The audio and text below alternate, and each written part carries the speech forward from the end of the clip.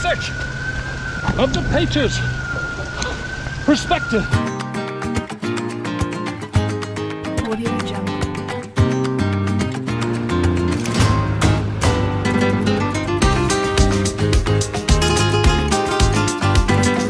So this is an amazing painting.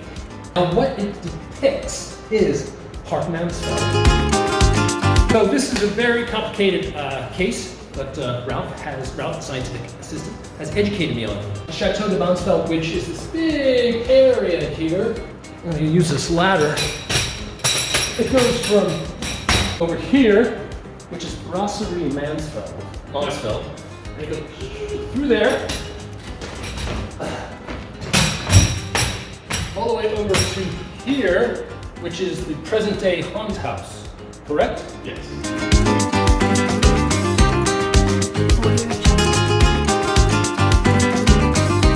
This is what I'm looking for. Where did it get this perspective? In search of the painter's perspective. The painter's perspective.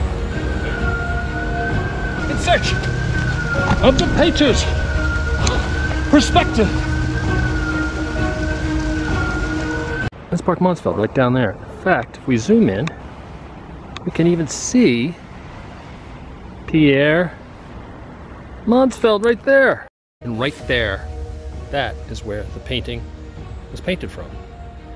So to get up there and get that perspective, we're gonna head through there to that, the Malakoff Tower. In search of the painter's perspective. This one is sort of a slam dunk. Nothing wrong with a slam dunk every once in a while though.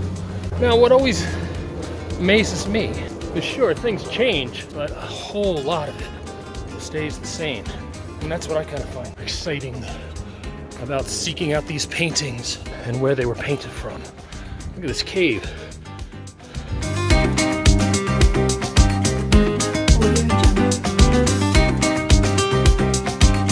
It looks like we're in the Mullertal.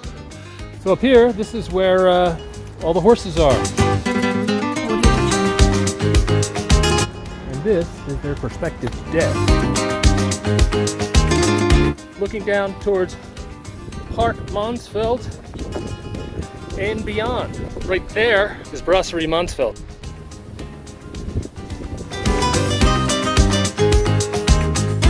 All this flat area here is Park Mansfeld.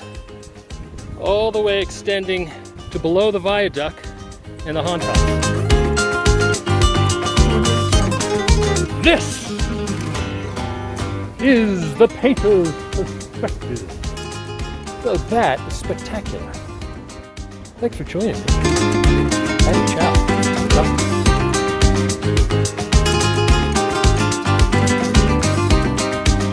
So this is very complicated. Ralph, the scientific assistant, has educated me on it.